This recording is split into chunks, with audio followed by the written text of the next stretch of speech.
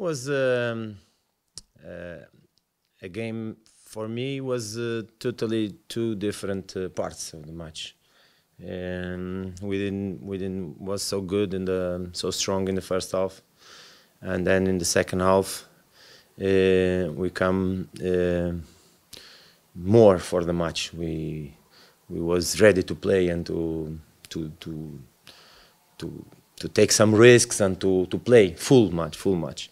We already speak a little about that with my players against a very strong team like Žalgiris.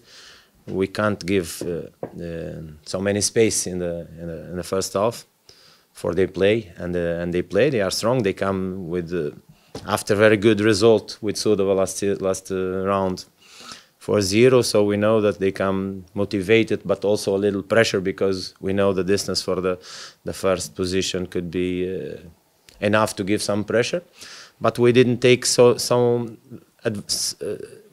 big advantage of that pressure because just in second half we come ready for that, and was really two different parts for the match. In which components your rival Žalgiris was stronger? Žalgiris is a very strong team, and they have a wonderful group.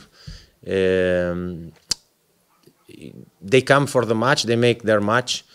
I'm focused in my team to put them better and better. I'm happy with the behavior of the boys, the way that they are focused in the changings in our match ideas.